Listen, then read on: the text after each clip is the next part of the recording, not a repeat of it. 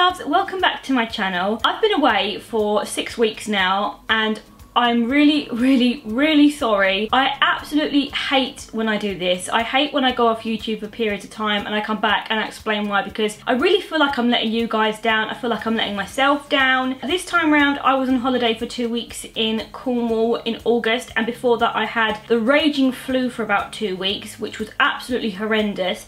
So for about a month I've been out of action, well, so to speak. I have been doing things on my blog and on my Instagram, but sometimes when you need to make YouTube videos, if you're not feeling your best or if you're away, you can't really sit down with a camera and film anything. But I really genuinely want to make a conscious effort to really revamp my channel and to make lots of content that I love to make, and to take it back a little bit to the old school days when I used to make a lot more disability related videos. And I'm going to start as I mean to go on, because today I'm going to be doing a video on a disability campaign. But before I start, I just want to say thank you so much to everybody who has subscribed to my channel, because we're almost up to 4K now. I can't believe it. We're like 4 subscribers away from 4K. Well, we are when I'm making this video. Maybe when I've made this video it will be different, but thank you so much to everybody who's subscribed. I'm so delighted. But for now, let's get back to talking about disability, and specifically a disability equality campaign. This campaign is called Disability Gamechanger, and it's been created by the UK disability charity Scope. Now, some of you might remember Scope here on this channel because I've worked with them before. I worked on the #EndTheAwkward campaign 2 years in a row. I've done lots of blogs with them. I've written blogs about disability representation in children's books. The Disability Gamechangers campaign was created to highlight the fact that disability inequality still exists within the UK. The campaign was created after extensive research and surveys were conducted into the way that disabled people in the UK live their lives. And what the campaign really highlights and focuses on is the fact that disability inequality still exists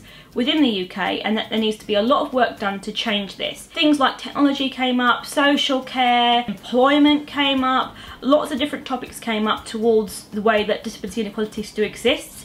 And it's really highlighting the fact that disabled people still feel like there's a lot of barriers and boundaries to them being able to live an ordinary life. I'll link the information on the campaign down in the description if you want to go and read more on this. To put this into perspective, 1 in 5 people in the UK alone live with a disability. 49% of disabled people said that they felt excluded in some way by society. Only a shocking 23% of people felt valued by society, and only 42% of people thought that the UK was a good place to live when you have a disability. Now, one of the key ways that you can see that disability inequality still exists is by looking at the news. Don't get me wrong, there are a lot of reports on disabled people within the UK and other parts of the world having achievements, but there is still a huge amount of news reports that talk about some way that a disabled person has been discriminated against, or that they are not having their needs met, or that they have been unequally treated. And I'm one of those people who've had a report written on me like that. I've had reports written about how I, as a guide dog owner, have been discriminated against because I have been turned away from a public place because I have a guide dog. I, as a disabled person, as a person with a severe visual impairment and a chronic illness, face disability inequality sometimes on a daily basis, and it ranges in things that happen to me. So here's a list of some of the things that I experience because of my disability. I experience it when I am turned away from a public place because I work with a guide dog. I face it when I'm told that my disability should dictate how I should look and act and feel. I face it when people insinuate, both in real life and online, that I'm lying about my disability, that I don't look like I have a disability, that I look too normal, or that I don't look disabled. I face inequality as a disabled person when I try to make a journey to London. However, when I do get into London and I want to commute around like everybody else,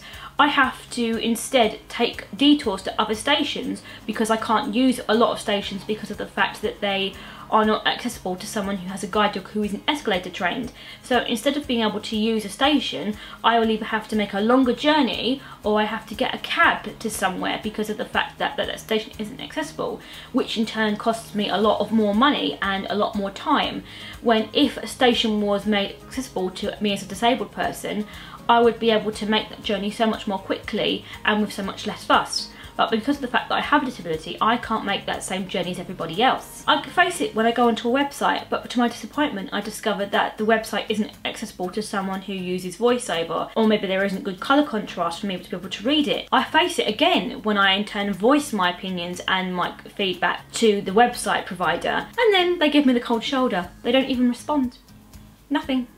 Or they do respond, but it's, oh, we'll look into it, and nothing ever changes. Although I will say there are websites who have done that and who actually have worked with me as a consultant and improved their website, but not all of them do, sadly enough. I face inequality when daily tasks become harder and longer because of the fact that things aren't always accessible to me as someone with a disability. I'm rather fed up with having to talk about inequality. I'm rather fed up with always having to try and fight to end inequality. But fight I will continue to.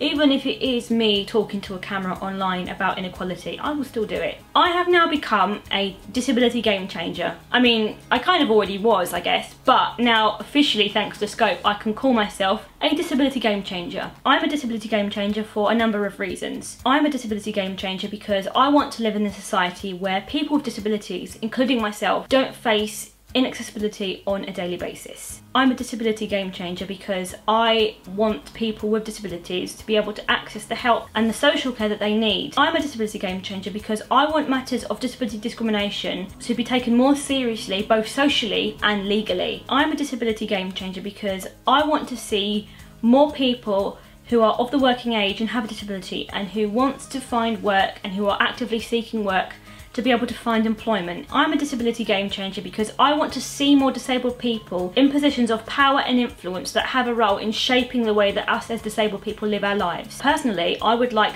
decisions that affect my life to be made by someone who knows what it's like to live with a disability. I'm a disability game changer because I want to live in a society where people with disabilities have all the services, all the support and everything that they need to be able to get on and live an independent and fulfilled life. And I guess what I'm trying to say here is that I don't think it's fair that people with disabilities, including myself, have to constantly fight to get the things that they need to live an equal life to someone who doesn't have a disability.